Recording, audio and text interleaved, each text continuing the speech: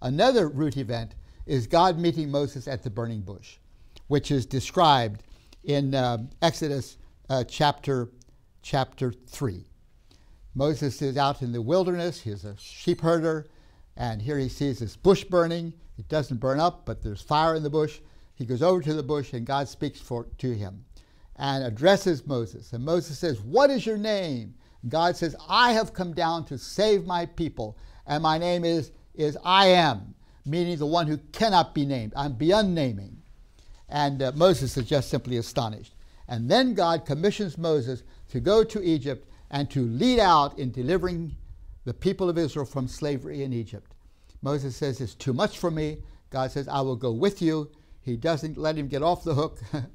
He leads him forward into Egypt to encounter that system of slavery which was holding sway in Egypt. That burning bush event is a watershed in the history of religions.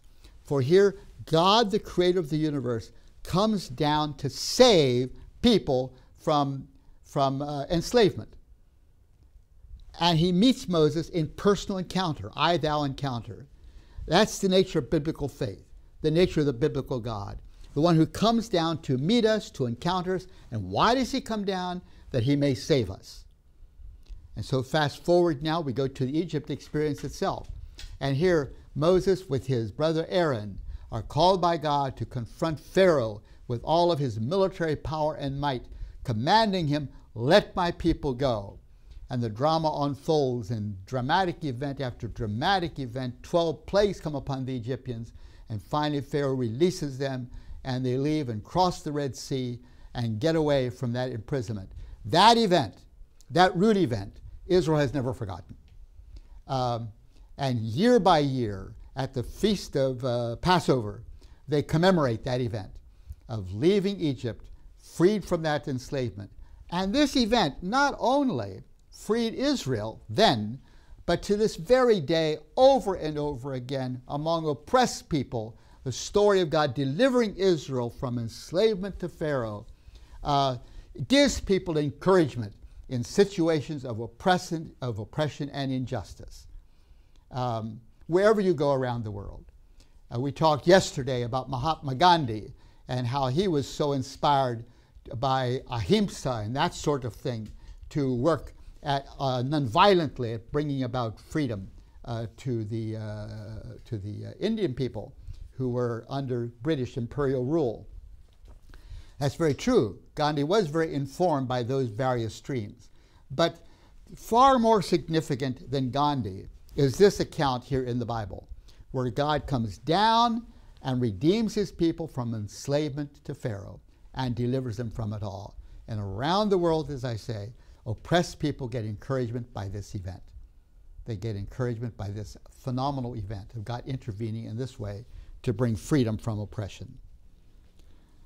And then we go on to the next root event, God meeting Israel at Mount Sinai and revealing the 10 Commandments to them.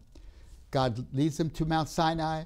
It's a whole, the biblical scriptures have just chapter after chapter about the event there, the smoke on the mountain, the voice of God from the mountain, the 10 Commandments given on the mountain. What's God up to? What's he doing? He is trying to get into Israel's head that there is only one creator God and that they should worship only this one creator God. And this creator God is for their well-being. He wants to lead them forward through adversity after adversity, giving them victory and blessing and shalom and peace. All of that God is promising to Israel as he meets them there on Mount Sinai. That event, again, powerfully formed Israel. And to this day, powerfully forms all the people of God who are seeking to walk in the way of God. The Mount Sinai event. Very interestingly, in this leaving from Egypt and the Mount Sinai event, it's very clear that this movement is to be an open movement, welcoming peoples, whoever wants to join the movement. It's not an emphasis on a genealogical connection with Abraham and with his people. It is a connection with God and his people that they are to emphasize. And so it is a open movement with people invited from other tribes and nations in the region and beyond to join in this movement of deliverance and of receiving the commands of God at Mount Sinai. It is a welcoming movement. And this new people are a people who are formed by covenant, not by who they're related to and who they descended from and so forth.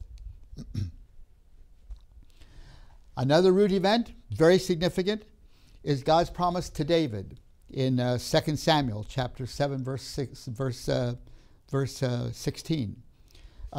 David is hoping to build a temple for God. He's the king of Israel now and planning to build this temple for God. And then the prophet Nathan comes to David. He says, actually, God has determined that you will not build a temple for God. You have too much blood on your hands. And God is a God of he will raise up your son, who will be a man of peace, and he can build the temple, but you won't build the temple. But David, I'm going to do something for you as a promise. I'm promising it.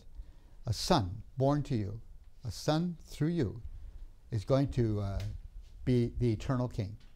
The eternal king. He'll rule forever. David is just overwhelmed. He goes and sits at the tabernacle nearby there and just sits there before the Lord and just says, Lord, how can this be? How can this be? But I accept this promise. I accept this promise. That's a very neat little narrative. It's just tucked right there in the Bible. You hardly even notice it. But there it is, this promise of God to David, that a son born through him is going to be the eternal king. And the thing about that root event, small and seemingly insignificant as it is, the thing about that root event is that as the centuries rolled on, the prophets kept holding this promise up and expanding on it and emphasizing it and giving people encouragement by that. A Savior will come. A Savior will come. He'll be from David's line. In fact, he'll even be from his town of Bethlehem. A son of David will be raised up. Don't be discouraged. A Savior will come. He will be the Messiah. He'll be the eternal king. He'll reign forever. You know, you read Ezekiel, and you read Isaiah and the prophets, and on and Jeremiah, and on and on. The prophet after prophet keeps renewing this promise. It's just amazing. And then finally one day, the Savior arrives. And that's our next root event, the coming of the Savior. Jesus, born of the Virgin Mary. And the angel Gabriel coming to the Virgin Mary and announcing, he'll be born to you. The Savior's going to be born to you. Mary is just simply overwhelmed. Mary is just so overcome. She sings this song. My soul glorifies the Lord, and my spirit rejoices in God my Savior. For he has been mindful of the humble state of his servant. From now on all generations will call me blessed, for the Mighty One has done great things for me. Holy is his name. His mercy extends to those who fear him. From generation to generation he has performed mighty deeds. With his arm he has scattered those who are proud in their inmost thoughts. He has brought down the rulers from their thrones, and he has lifted up the humble. He has filled the hungry with good things, and he has sent the rich away empty. He has helped his servant Israel, remembering to be merciful to Abraham and his descendants forever, just as he promised our ancestors long ago. The fulfillment of God's promise to Abraham and to the prophets down through the centuries. And so Mary is just simply amazed and overwhelmed by this tremendous promise of God. And so these root events keep happening. And at our next session, we're going to look now at the ministry of Jesus himself and what all of that means in terms of a definitive root event which has formed the Christian movement. It's interesting that Mary's song goes right back to Abraham, that original promise of God, that as Abraham follows God, all nations will be blessed by him. And now that one through whom this blessing to all nations will be has actually come. We invite you to participate in the International Bible Teaching and Gospel Sharing Project. Whether these Christian expanded educational opportunities will become available to people around the world depends on all of us. We very much need and appreciate your prayer and financial support. For more information, please visit tvsseminary.com.